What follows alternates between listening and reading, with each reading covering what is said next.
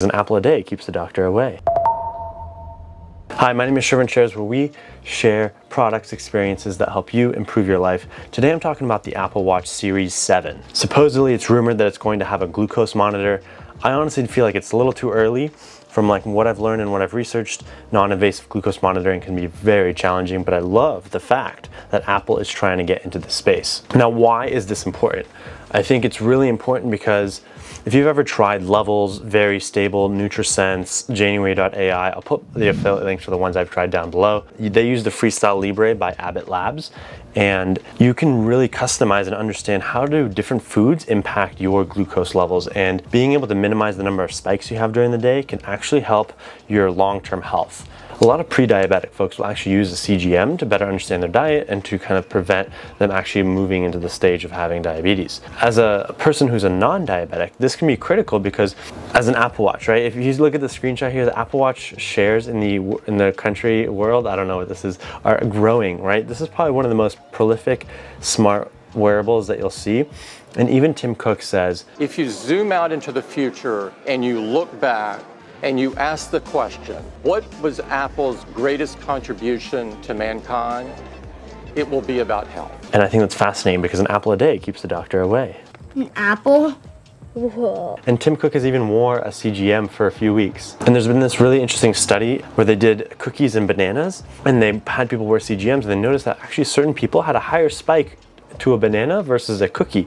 So for them, if they're trying to minimize their glucose spikes, eating a cookie might actually be better than a banana. You know, irrelevant of all the nutrition and all that, but just trying to minimize your glucose spikes, right? And what is a continuous glucose monitor? Like, what does it actually do? It measures your glucose levels. There's two main companies, Abbott Labs and Dexcom. Dexcom has their G6, G7 coming out. Abbott Labs has the Freestyle Libre, the Libre 2. The Dexcom, I think, is more invasive and it's also more accurate, I've heard. The Freestyle Libre is actually pretty easy. It's a filament, so when you install it, you just grab it, you pump it in, there's a needle that goes in that pushes the filament in, the needle comes out, you toss the needle and the contraption that help put it in there, and then you literally have an NFC disc that just sits on the back of your arm with a filament that's inside of your skin, and it's measuring your glucose levels intravenously, which is kind of like not exactly in your blood, but it's still getting close enough where you can understand your trends of your glucose levels. Whereas I think the Dexcom actually injects into your bloodstream. I'm not 100% sure. But if you're able to, like, an Apple Watch is non-invasive. If you look at this device, look at that tan line though. If I can just go ahead and put this on and it's able to measure my glucose levels from my skin or from my sweat, that is some next level technology. Being able to empower people to understand their diet, understand how they respond to different foods on such a large scale by such a large company, that's going to be insane. That's insane. I know. I think some of the most common deaths in the United States are because of bad nutrition, right? The diet is called SAD, right? People can use CGMs to help support them in weight loss, life optimization, increasing their energy levels. There's so many different applications that are not purely just diabetic related that a glucose monitor can support with. So this video is actually based off of Fitt Insider. If you go to fitt.co or follow Joe Venere, is it Venare on Twitter. I've been really loving his content. He had this tweet about glucose, and then they had this article about glucose monitoring and metabolic health, and just seeing the kind of companies that are starting to arise in terms of supporting and making it easier as someone who's a non-diabetic to use and leverage these technologies to improve their health is fascinating. Like, it's really fascinating. I think a big piece is, like, you know, athletes who are trying to understand, how does my diet impact my day-to-day? How does my diet impact my athletic performance? And if I can understand the fine-tune the right foods that are best fit for me and my genetics and how my body responds, then they can really maximize their athletic performance. And I think Google, like these big tech companies, they got cash. They're trying to put money in, they're trying to work with these companies like Abbott Labs and Dexcom and find ways to bring glucose monitoring to the watch, and I think that is really gonna change it.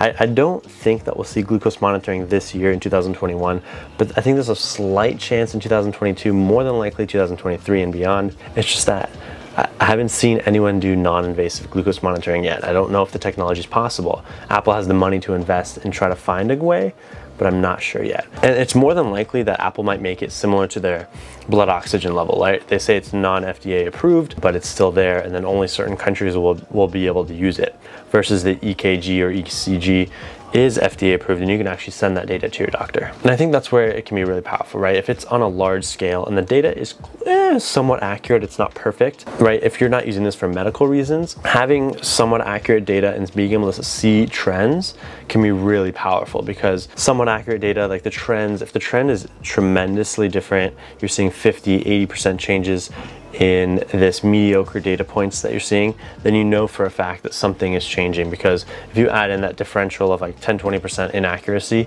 you know there's some value to that trend of a high spike or a big drop. So now we get to leverage that information. Then it all becomes about the software and the data. How do we teach people to understand their data much easier using a lot less information? I'm curious, do you have an Apple Watch? Have you ever tried a CGM that's out there? Do you want to try one? Use my link down below. Let me know in the comments. I'm very curious. Have you tried it? Let's learn from each other. And I'm also curious, if you had a wearable that you're wearing right now and they were able to add glucose monitoring, how would you leverage that information? What would you want to learn about your body?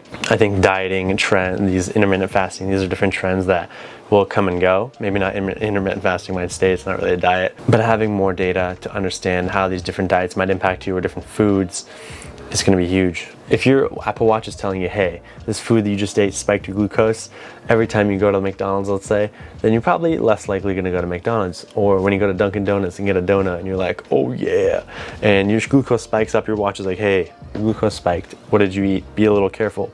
You go again the next day, the next day, and it keeps buzzing at you, and you're like, damn, okay, I'll listen. That is great for one person, but when you have it on such a large scale, and like everyone has for the most part, everyone has a smartphone, a large portion, especially in the United States, have iPhones. When you're giving them the ability and access to be healthier and live healthier lives on such a frictionless platform, I think could really change like longevity, overall health of the country. Like, it's gonna be insane. Maybe the United States will start to become healthier as a country, because, you know, we've always lagged behind. Let me know, would you like to see glucose monitoring in the Apple Watch Series 7? Rate my mustache, people, 0 to 10. What do you think?